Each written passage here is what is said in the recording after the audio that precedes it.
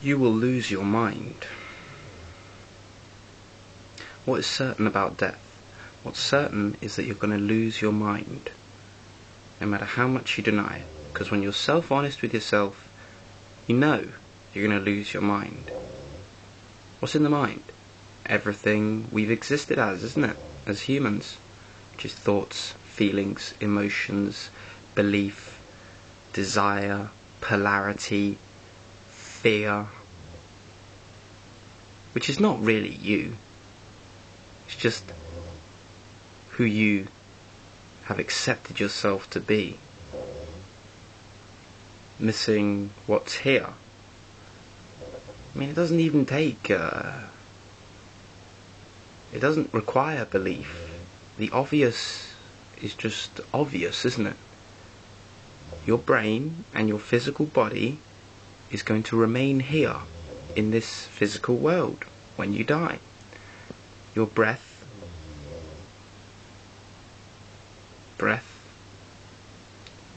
which is who you really are, existence, here,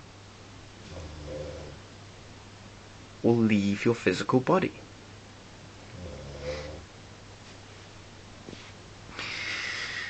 What will remain when you die? Nothingness, emptiness, here. And if you're afraid to let go of your knowledge, let go of everything you hold so dear to you, you love so much, you are just denying yourself. You are afraid to realize yourself as who you really are. Existence, here, life. And the abuse in this world, the abuse of children, starvation, war, the abuse of Mother Earth, the animals, life, is going to accelerate until the obvious can't be denied. Until we all realise equality of life for all must be, is the only way, is actually the divine plan of existence. And you have to self-will it. You have to direct yourself, you have to direct the change, direct equality into this reality. You have to become a living process. Become self-honest. Become pure life. The darkness that we as humans have lived as, accepted, is going to be revealed before all.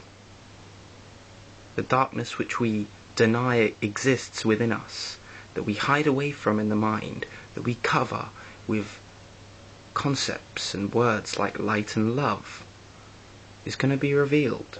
Your darkness will be revealed. You're locked into this system.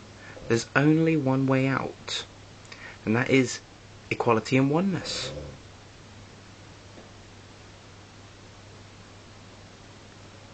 Standing for life. Self-willing equality.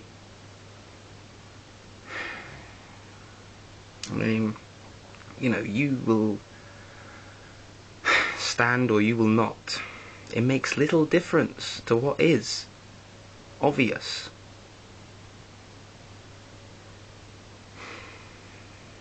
So, I advise you begin process of supporting life now. Support yourself, investigate yourself, become the change that this world requires.